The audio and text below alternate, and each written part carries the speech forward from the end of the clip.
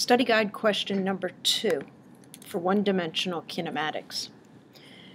You're riding on a snowmobile at a speed of 14.9 meters per second and need to stop, so apply your brakes and decelerate at a rate of 3 meters per second squared. How long will it take you to come to a complete stop?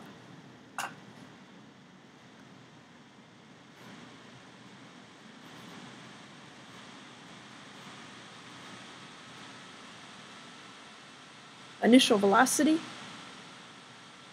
8.2 meters per second.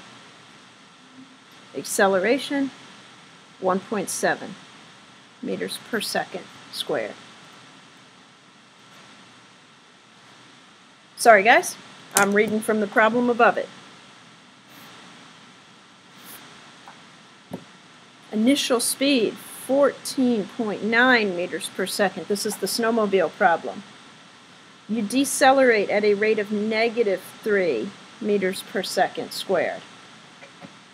How long will it take you to come to a complete stop? How long? Time.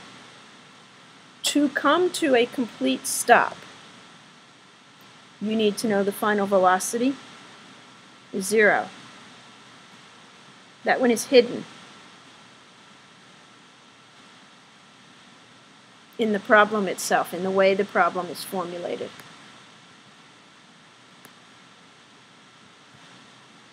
Okay, I'm looking for an equation that again involves velocities, accelerations, times, but nothing to do with position or distance.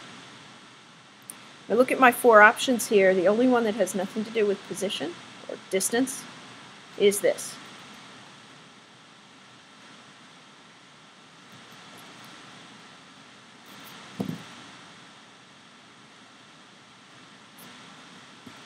I need to solve now for the unknown variable, the t. So, to solve this equation for t, isolate the variable t.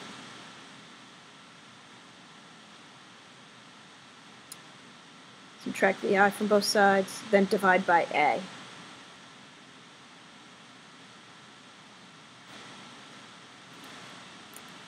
Substitute in some numbers and pick up your calculator.